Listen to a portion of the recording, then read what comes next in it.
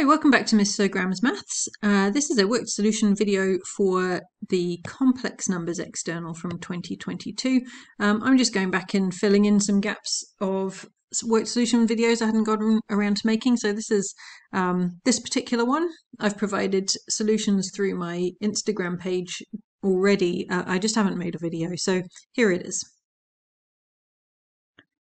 Okay, for question 1, we want to take this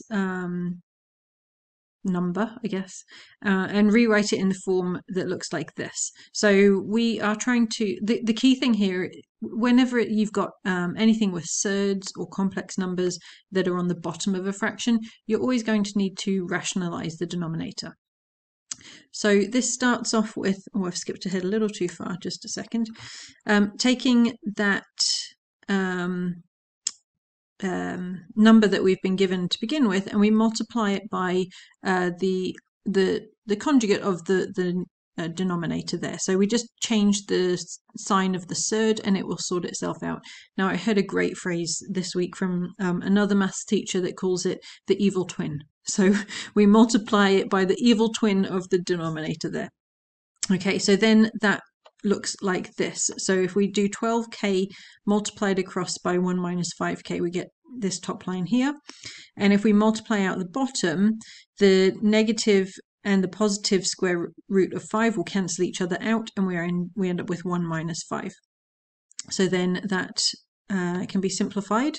1 minus 5 is minus 4, so we do the 12 divided by minus 4 in both of those terms, and we end up with minus 3k plus 3k root 5, which is in the form we were being asked for. Okay, for part B, let's bring that up. So we have, oh sorry, I've got a bit of a weird printout there. I'm not sure why the squared is there, but that should say equal to. So if u is equal to m to the 5 cis pi by 3, in fact, I'm just going to fix that up. Give me one sec. Right, so we need to find u over v in polar form, and it helps that each of them have been given to us in polar form already. So this is actually quite a straightforward question. So we're working out u over v. Now, in polar form, that means that we take the modulus of each and divide it. So we've got m to the 5 over m squared. And the argument gets subtracted. So we have the pi by 3 minus the pi by 5. Now, if you're not very good with your fractions, just pop this up on the calculator. Let's just get this in view here. So you could ignore the pi part of it, but type it in as a fraction like this. And then you know to add pi to it in the end. So then we go back to here. The m5 over m2 cancels to m3 cis, and then 2 pi by 15, which is the fraction that came up on the calculator just here.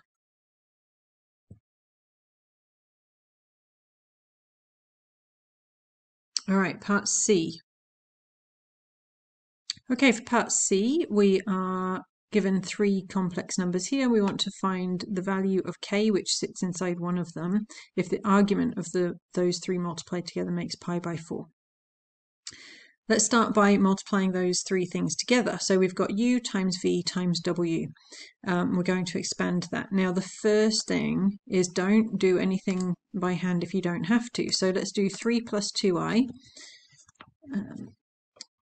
Sorry, I just lost track of things there. There we go, 3 plus 2i times it by 4 plus 2i. So we don't have to expand that out by hand.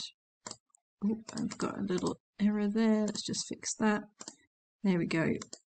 So that's 18 plus 14i. So we can just put that straight in for this multiple here. Now we do need to expand by hand. And it comes to this. So just multiplying out that double bracket.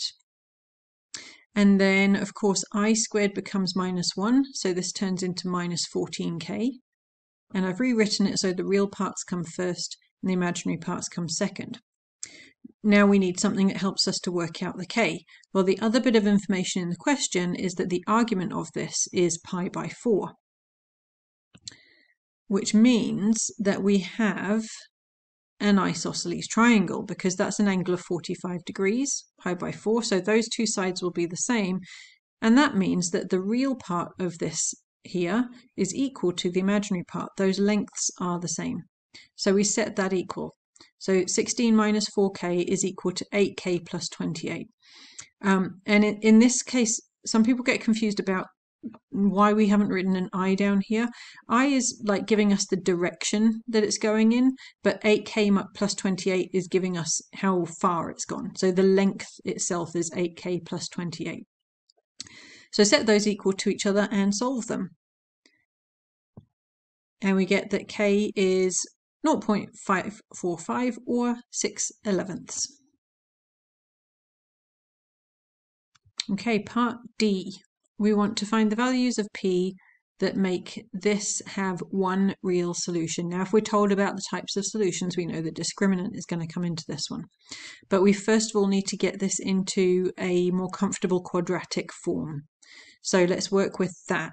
First of all, I'm going to move the 5 over to be with the x, and I'm taking the 2 root x plus p to be on the side by itself, because from there I can square both the sides and get rid of the square root. Now remember, when we're squaring both the sides, to make sure you don't miss the pieces that are commonly missed. So if we square the left hand side, the 2 also has to be squared. It doesn't come out to 2x plus p. We have to square that 2 as well, so that becomes 4. And then on the right hand side, the whole of this gets squared. So it's like 2 brackets times to each other, x plus 5 times x plus 5. So we've got x squared plus 10x plus 25. I see so many mistakes where we have students that forget about that 10x in the middle, so don't be one of those. Okay, then that we can carry on working through with that one to get this next line. And then I'm bringing this over to look more like a quadratic that we're used to playing with. So we've got x squared at the front, then our x terms, and then all the constant terms together like this, and set it equal to 0. Now I'm going to carry on writing up on the right hand side here. Just on the real paper this went onto the next page, but just so it all fits onto one screen, I'm going to put it up here. When you're doing this, do carry on down the page. Don't make it difficult for your marker to mark this. Okay, now we've got the quadratic, and we're told it has one real solution, which means that the discriminant must be equal to 0. So let's pull out the discriminant pieces here. So b is 6. 4 times a, which is 1, and c is the whole of the constant term here, 25 minus 4p. And we're setting that equal to 0 because we're told that there was one real solution. Now, working that through, multiply through the bracket, see what we've got. We can carry on with the steps there, and p is equal to 4. All right, and now for the excellence question from question 1, which I think is not actually too tricky. You should all be giving these a go. Right, we've got this situation. W and Z are complex numbers, and we want to show that this is true. Okay, so let's start off by writing W as a complex number with the X and Y terms separated, or sorry, rather real and complex parts in 2 different pieces. And Z is X plus IY. Now we need to, I can't call both of them X plus IY, that's why I've got W as A plus BI. Okay, now the pieces of what we've got up here are that W plus Z, and if we add these 2 things together, we're going to add the real parts and add the imaginary parts. So we have that it equals this.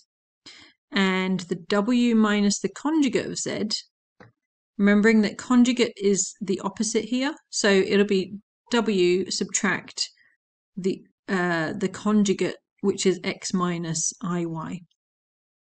So that means that we have, if we're going to do W minus the conjugate, so it'll be A, so A here minus the X for the real part, and the imaginary, it'll be B minus the conjugate of this, which would be minus IY. So it becomes B plus YI, B plus YI, like this for the complex part.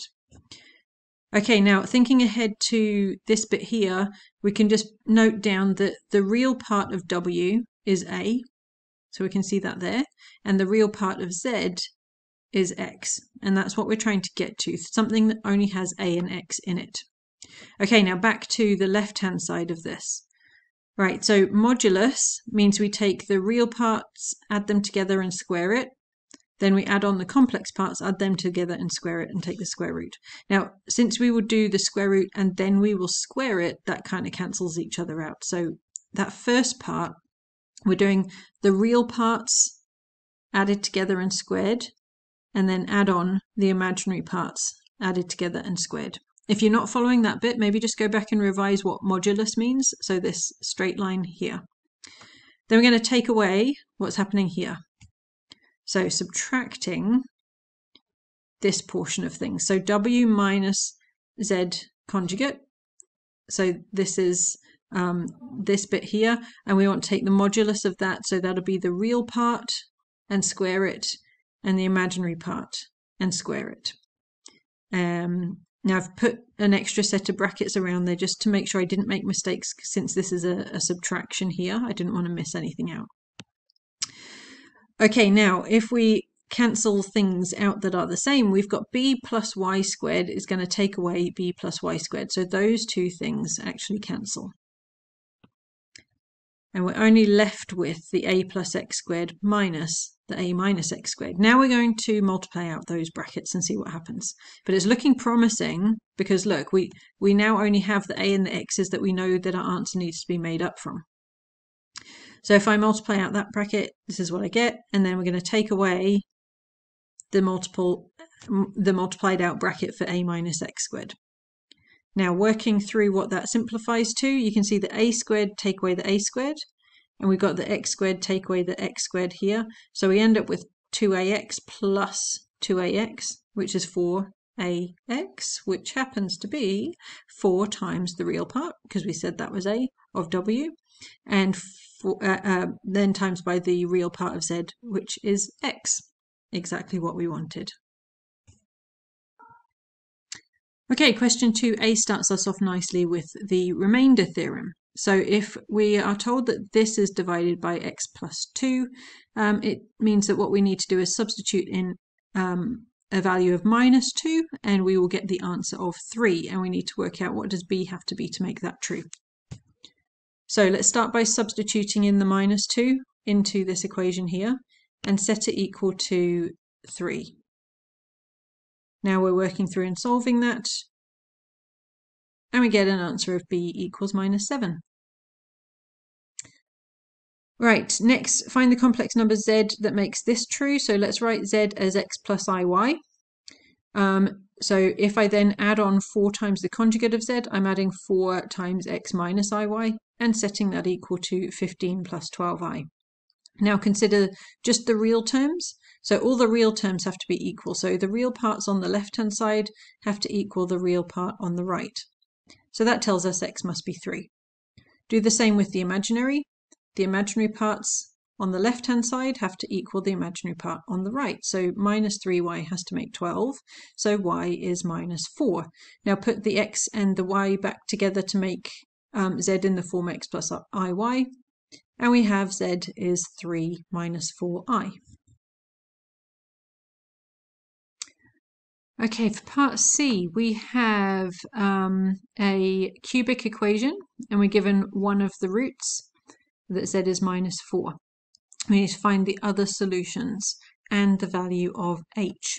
Okay, so first of all, we're going to sub in minus 4 into this equation, and that will help us to work out what h needs to be. So working that through, we know that h must be 21. Now I'm going to show you 2 ways to go through this. I'm going to show you the longhand algebra and then how to do it faster on your calculator. So if we set up this algebraically, it's going to look like this, that the cubic we started with has a factor of z plus 4 because minus 4 is a root, so it's got a factor here. Then the other factor must be a quadratic that looks like this, and I'm doing this by inspection. So I'm checking this 4 has to times by something to make 180, so that something has to be 45 at the end there. The z terms all multiply to make z cubed, so this one must be z squared. And the only thing I'm not sure about is the a that's in the middle.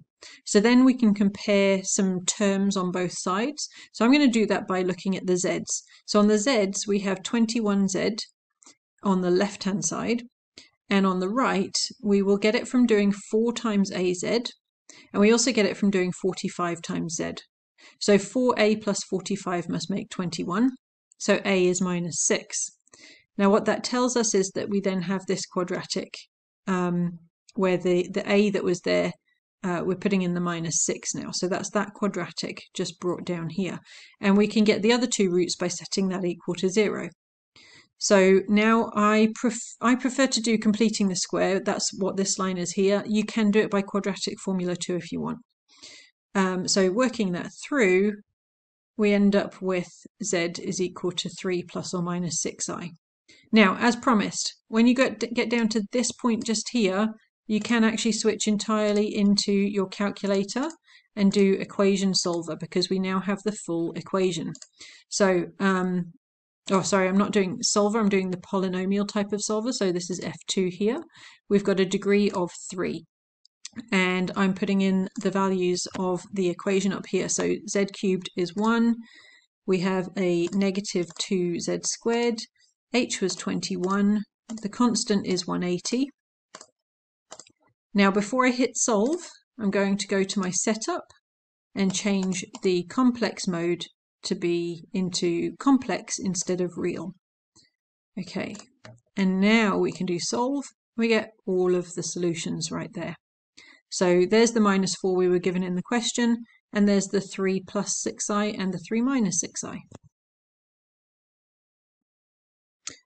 Okay, for part D, we're going to find the argument, which is pretty straightforward once we have W into a form that we can work with. We need to sort out what's happening here. So this will be just trying to write and speak at the same time. We need to put this into a common denominator, so it'll be 2, 1 minus root 3i over 1 minus root 3i. And working that through looks like this.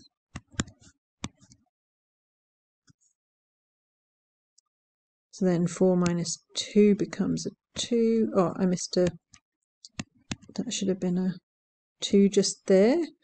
And then we'll rationalize the denominator. And I've just skipped ahead to save us a bit of time. This comes to minus 1 plus root 3i. Now, for me personally, I would not write this all out by hand. I have my calculator updated to be able to show surds, or if you have one of the newer models, it'll just do it naturally. It's worth investigating how to update your calculator if you do have a slightly older model. All right, anyway, back to what we were doing. Now, finding the argument of this, we first need to plot it onto an Argand diagram. That looks like this, because we've got the negative 1 in the x direction and then a plus root 3. Now that's one of your special triangles, so we can find the angle here by looking on your formula sheet or by just using some standard trig. So theta there will be the inverse tan of root 3 over 1, and that is pi by 3. Now if this bit here is pi by 3, the argument is the rest of it from the positive x axis here. So therefore the argument of W must be 2 pi by 3 because it's this bit here. So we've done pi minus pi by 3 to get the argument that's left, 2 pi by 3. Okay, this excellence question's not so bad. It's just got quite a few algebra steps in it. So start by writing that z is x plus iy. Then if we pop that into the equation that we've been given, it becomes this. So the modulus of z plus I means that we're going to take z and add on I, so it'll be x plus iy plus I. And modulus means that we take the real part and square it, the imaginary part and square it, and then do the square root of the sum of those two things. So if we take z, which was the iy, and we added on I, we've got y plus 1 for the imaginary part. That's where that comes from. We're doing a similar thing here on the right-hand side. So we've got the modulus of z minus 5i. If we've taken off a minus 5i from the z, then our imaginary part is y minus 5. So real part squared, imaginary part squared, add it together, find the square root. Now we're going to square both sides. So for the square root part, it just means take away the square root, but don't forget this 2 also needs to be squared. Now, if we expand that out, we're looking like this. And then we're going to start moving things around, collecting like terms, cancelling things out. So we end up with this, moving everything over to the left-hand side and simplifying. We've got this one. Now, all of that can be divided by 3. That's this next line here. Now, we're almost there, but we want to put it in this form here. And to do that, we have to do completing the square. So the x part doesn't have any singular x with it, so that can stay as x squared, but the y part does. We need to do y minus half of the coefficient of y, and then we take away the square of that. This is just completing the square on the y terms, just the y terms themselves. So y minus 7 for half of the 14, and then take away the 7 squared, because that gave us a bit too much. And then add the 33 back on. Now tidy this up, and you've got an equation in the form that we had just here. So in this case, k would have been 4.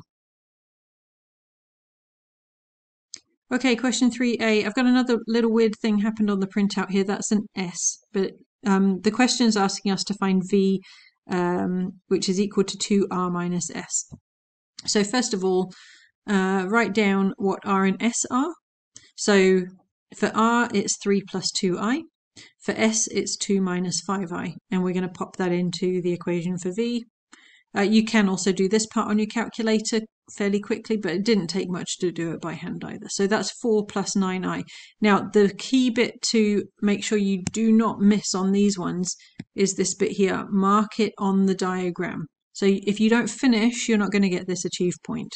So here we've now got the 4 plus 9 goes on here on the positive quadrant, just like so. Okay, part D, we have a quadratic to solve. My preferred method on this paper is always completing the square. That's what I'm doing here. So z squared into completed square form. We take the z, we take half of the coefficient of z here, square that, take off that term squared, so that's 9k squared, and then stick the rest of the equation back in there. Now we're going to simplify that, take the k's over to the other side. Now we can square root, so this will be plus or minus the square root of this piece here. Now the negative gets square rooted into an I, and the k squared is square rooted into k. And then move the 3 over, the 3k. So that becomes a minus 3k on the right hand side, and now we have that in the form that was asked for in the question. Okay, so part C, we are finding roots solutions to this, and you're given a clue a little bit here where it says to do it in polar form. The way we're going to solve this is using de Moivre's theorem. So first of all, I need to change this into z cubed equals, and then we have this term here. That in itself in polar form, we can rewrite as this because it's this picture here. So minus k to the 6 on the imaginary axis like this means we're going to have an argument coming down here of minus pi by 2 coming below that x line, and a length of k to the 6. Now we can solve that finding the cubed root of these using de Moivre's theorem. So the modulus we find the cubed root of. So k to the 6, if we cube root it, will be k squared. And the argument gets divided by 3. So we've done the third root and we've divided by 3 on the argument. Now the second solution here is to take that first solution here from the pi by 2, add on a full circle, and then divide it by the 3. Because this one here, we could have got to it by doing minus pi by 2, but we also could have done a full circle of 2 pi and then another pi by 2 to get down there. Okay, so then simplifying this bit becomes k squared cis pi over 6. And if you're not confident with your fractions, just type them into the calculator without the pi's and then pop a pi back in at the end. And the third solution is we add yet another circle to our original amount. So the original argument got added 1 circle of 2 pi, now 2 circles of 2 pi, and then divide it by 3. And that simplifies to this one. there is an alternative way to work out these second solutions here, and it's by knowing that these three solutions will be spaced evenly around the circle. So once you've got the first solution, you can do 2 pi divided by 3, because there are 3 solutions, and a full circle is 2 pi, and then add that on to your solution each time. So we can take minus pi by 6 and add on 2 pi by 3 to get pi by 6. Add another 2 pi by 3 and you'll get 7 pi by 6. There's your other way that you can do it as well. Now, strictly speaking, because this bit has gone over pi, you should turn it into a negative 5 pi by 6, but in the mark schemes for these ones, they don't specify that you have to simplify that bit, so don't worry about it too much. Okay, for part D, we want to prove that something can't happen. Now, to do that, we go through as if it could and then show that we get to things that don't make sense. So with this one, start with z equals x plus iy. And then if the modulus of z, and sorry, this is just a bad printout. I don't know what happened with this one, but that just says modulus of z, it's not conjugate. So the modulus of z minus z is I. Then we would have this thing be, if that were true, then this would be true as well. So we'd have the modulus of z is x squared plus y squared square rooted. We'd take away z and it would be equal to I. So carrying that logic through, trying to solve it, looks like this. So squaring both sides at this point gives us this next line here, remembering not to miss out the middle term here. And tidying that up, and expanding out that bracket, and then bringing everything over to the left-hand side and setting it equal to 0 as if we were trying to solve this. Now, if this is true, we've got a real part here that we have to make equal to 0, and an imaginary part that also has to be equal to 0. So if I start off with the imaginary part equal to 0, then we can work that through, rearrange it, and we get that y equals minus 2x over 2x, which is minus 1. Okay, no real issue just yet. Now, the real part must also be equal to 0. So this bit here, equal to 0. Let's carry on with y being minus 1. So if we pop that into this equation here, because, I mean, we've got a y part that could go into this, but we haven't got the x yet, so I'm going to use the other equation to try and find it, but it's going to become a bit tricky. So when we put the minus 1 in, what happens is, instead of helping us to solve what x is, it brings us up with something completely contradictory. Now, that cannot be possible, so therefore there is no solution to this, because we were working on the premise of, if this was true, what's the solution? Well, if we get to there being no solution, then it can't have been true to begin with. So there's no complex number z that will make this true. Okay, and finally, the last excellence question of the paper. We've got that z is a plus bi. We're going to substitute it into this to work out what z has to be. Okay, so popping it into here, we've got z just here and its conjugate here. Now we need to put that over a common denominator. So we have the I gets multiplied by the a minus bi, the 3 gets multiplied by the a plus bi to put it over that common denominator. Multiplying those through, this is what we end up getting. It's still equal to 1. Okay, so the real part of this on the left-hand side, picking out just the real pieces, is 3a and b here over a squared plus b squared. And the imaginary part, we have an a with the I here, and we've got the 3b with the I there, so we have a plus 3b also over a squared plus b squared. And that equals to 0. Now this, if this one here is like the most straightforward one to go with, I guess. So if we bring the a squared plus b squared up here and times it by 0, then we end up with a plus 3b equals 0, so therefore a is equal to 3b. Now take that and substitute it into this one, because this one got times by 1. So when we bring the a squared plus b squared up, it's left there. It didn't multiply out by 0 like this one did. And so then substituting in that a is equal to minus 3b, we're doing a bit of simultaneous equations here, so we can pop in the value of minus 3b for a, carry on working that through, and we end up with b is minus 4/5 and a is 12/5. With this one, if you wanted to check whilst you're in the exam and you've got the time, you could put that value of z being 12/5 minus 4/5i into this equation and check that it comes out to be 1. Okay, that's it.